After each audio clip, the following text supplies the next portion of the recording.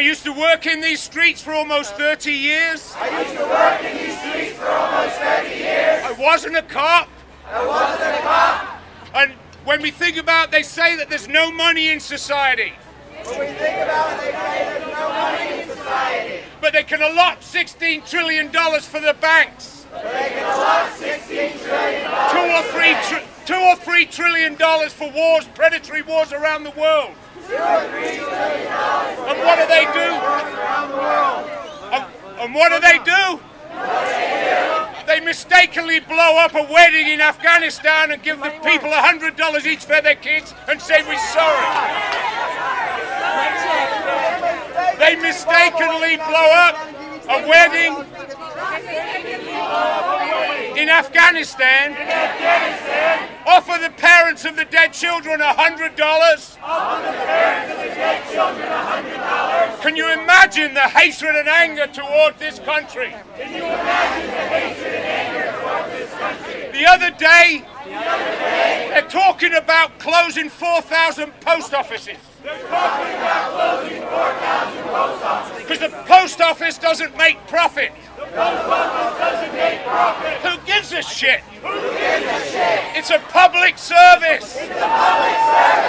Healthcare is a public service. Education is a public fucking service. 10 billion it says they're short. 2 human beings in America last year probably earned $10 billion.